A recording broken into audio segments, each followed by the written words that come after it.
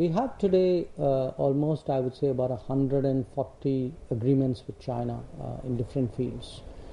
And about 60% of these agreements have actually been the work of the last 10 years. And we have roughly about 40 mechanisms in different areas.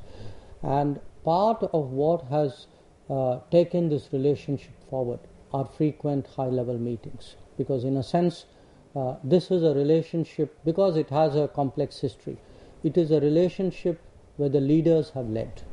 And because the leaders meet often, the relationship keeps moving forward.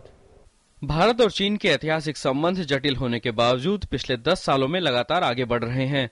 हालांकि सीमा विवाद, staple visa, चीनी घुसपैठ और सीमा पर आधारभूत ढांचे के विकास के साथ साथ पाक अधिकृत कश्मीर और नदी जल बंटवारे जैसे मुद्दों पर करीब 40 स्तरों पर बातचीत चल रही है। If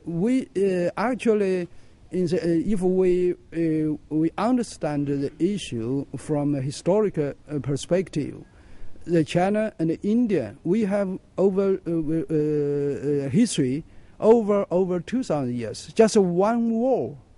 It's very, very rare in human history. दोनों देशों के संबंधों पर उनके बीच होने वाले व्यापार का भी काफी प्रभाव पड़ा है। दोनों देशों की गिनती आज दुनिया के सबसे बड़े बाजारों में होती है।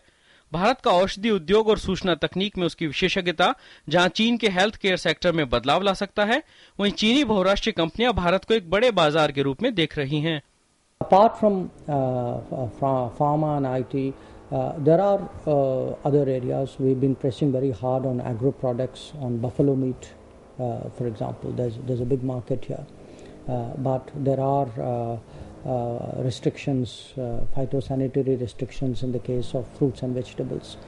We've been discussing some of them for more than 10 years, and we've had, frankly, limited success. So I think how to get the Chinese to import more is a big issue in the relationship. एक बड़ा सवाल आधारभूत ढांचे का है। भारत को तेजी से विकास करने के लिए निवेश बढ़ाने की जरूरत है और इसमें चीनी विकास मॉडल काफी मददगार साबित हो सकता है। Certainly, I think we do regard the Chinese as major players when it comes to infrastructure development. In fact, I must tell you that the Chinese have a category called project exports, which are exports for big projects.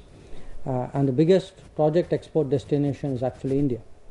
And you can see in areas like power generation, Chinese companies have been very active. They've been active in some other areas where big machinery, for example, is to be supplied. They've been active in construction of metro in India. So they have not been that active on the roads side. They've been back-ending a bit, but they've not really, themselves, Chinese companies have not sort of bid for contracts in a big way. Beijing से मार्कलिन की report, DD news.